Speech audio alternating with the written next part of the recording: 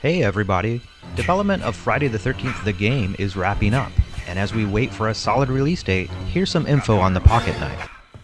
Pocket knives are stashed randomly, but can always be found in drawers. Don't hesitate to add this compact knife to your inventory as it can save your life. Copy on mineral therapy. 10-4-37. So what good is a little pocket knife against Jason? If you're grabbed by Jason, you can jab the pocket knife into his neck while attempting to break free. What your gift is, no matter what they do to you. Stabbing Jason with the pocket knife temporarily stuns him, giving you ample time to escape. Get up, Jason. Find them. Kill them. Hopefully this helps. Comment below if you'd like to see more tips. Oh, and one more thing. Never let Jason see you crawl into a tent.